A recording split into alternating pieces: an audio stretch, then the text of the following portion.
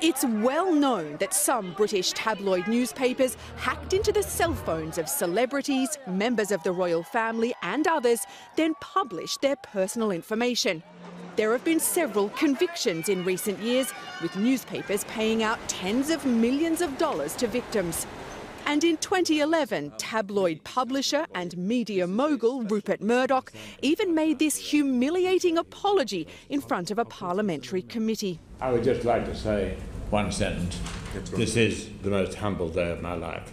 But now Prince Harry has launched 3 new legal cases against the UK's powerful tabloid newspapers over phone hacking, with allegations dating back to the 1990s.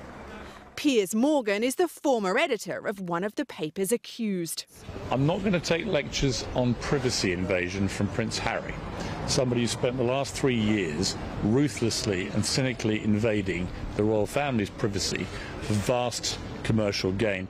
Matthew Gill is a media lawyer. Harry seems determined to have his day in court. Why is that? He just wants to hold the tabloid press, and in this case the Mirror, to account.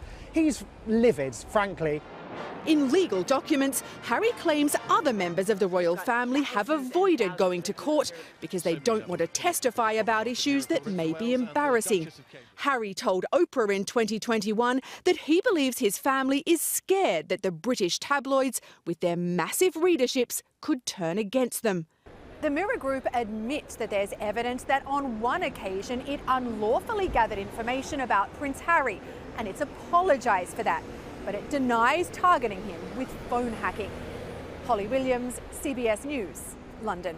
This was the first time a senior member of the British royal family has faced cross-examination under oath since the 1800s.